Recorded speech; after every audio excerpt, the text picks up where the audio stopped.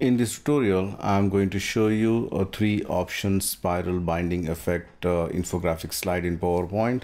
As you can see here, I've just put the option 1, which is binding to the detailed text along with the icon.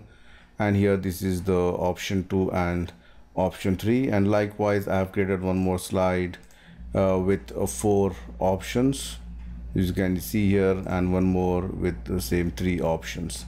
So let's see how to do this in PowerPoint. Add a new slide and change the background to a dark gray background. Then go to Insert, Shapes, select a rectangle, draw a rectangle, maybe this much size. Right mouse click, go to Format Shape and go to Effects, Shadow, go to Presets and select Offset Right. Increase the distance and blur, also increase it. Shape outline, make it no outline, and shape fill, select the same color which is of the background. For example, I'm just going to select the eyedropper and select this, so you can see here the same background. I'm going to insert one more rectangle to cover this. I'm just going to cover this much. Again, shape outline, make it no outline, shape fill, select the same color of the background. So you can see here, you can just see this much shadow only. If you want, you can cover it the whole till this much.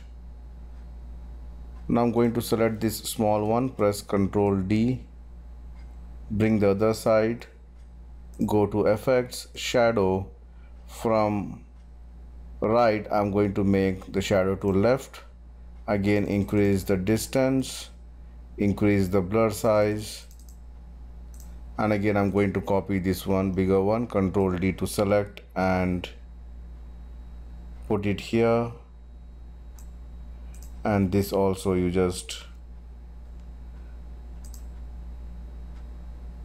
can see here. Let me just make it somewhat and bring this to top or front. So you can see here I have got this shadow effect. If I want, I can move a little bit more, and then I'm going to insert some more shapes. Click Insert, Shapes, and from rectangles select this one, which is top corners rounded. Maybe make this much size, and you can see here 2 small orange dots. I'm just going to drag this top orange inside so it becomes fully curved. And then go to rotate. You can just rotate it, for example, rotate right 90 degrees and bring it here, increase the size a little bit more, and then send to back. So you can see here the shadow effect. And then I'm going to select this, press Ctrl D to duplicate and rotate. I'm saying flip horizontal and increase the size, and this also send to back. And then I'm going to use kind of a spiral binding effect to merge or to link these two shapes. So before that, if you want to change the color, you can just change the color of your choice.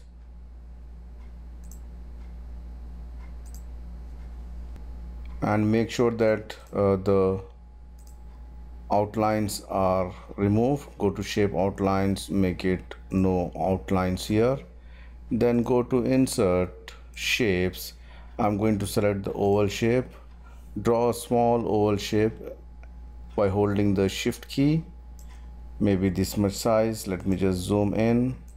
I'll put exactly in the center, and then I'm going to remove the outline. And background color, I can give some dark color. And effects, go to Shadow, Presets, and I'm going to select, which is this one, inside right, so you can see here, and press Ctrl D to duplicate this one, put it the other side, and shadow make this side. Then I'm going to insert again shapes and from flowchart I'm going to select which is the terminator and join these two. You can see here something like this, and I'm going to give some gradient fill. First I'm going to give some black color here, and direction I'm going to select this one.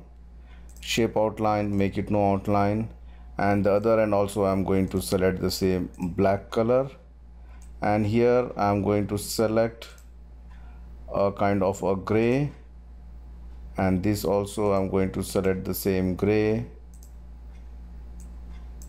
and I'm going to add one more stop by just clicking it here, and I'm going to select white. So you can see here the spiral binding effect design is ready. So if I just zoom out, so you can see here I've got this shape. So I'm just going to highlight this these three shapes, the two circles and one terminator. Press Ctrl G to group it. So you can see here that has been grouped. Now I can simply copy and paste this below, or if I want I can just copy and paste as it is, or if I want to change the direction I can change it. So I'm just going to select this, press Ctrl D to duplicate it, go to format, rotate, and just say flip horizontal,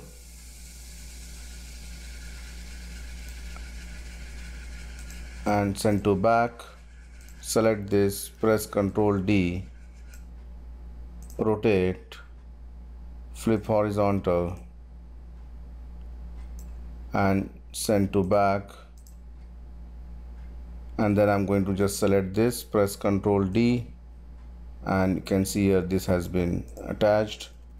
Let me just move a little bit here, and then I can select all, Ctrl D to duplicate, and I can add here, and again send to back. And then I can just go and give some different colors to it. Here I can give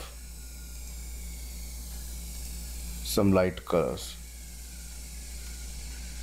So you can see here the design is almost ready, and if I want I can select all these by holding the shift key and give some shadow effect. And if you like to add one more, you can add it one more also, provided that you have a sufficient space. And then I'm going to add the options here. Go to insert, text box, and just type 01, or you can type ABC also.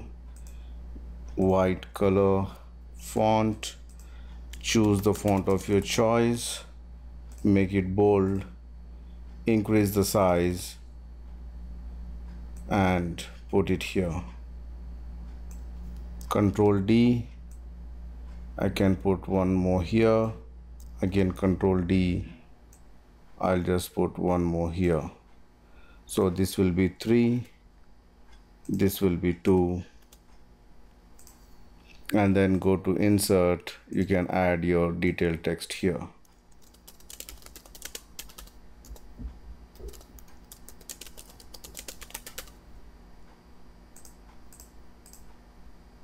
Again I'm going to select the same font, white, reduce the size,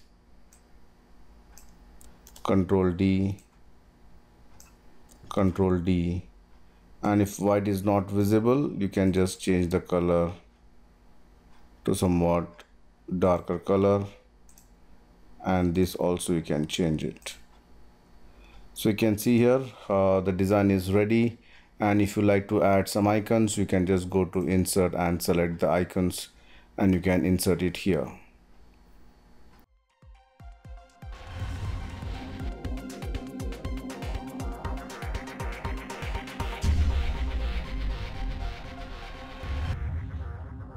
That's it from me, friends. Thank you for watching my YouTube channel, and don't forget to subscribe PowerPoint University. See you soon with more interesting stuff. Till then, goodbye.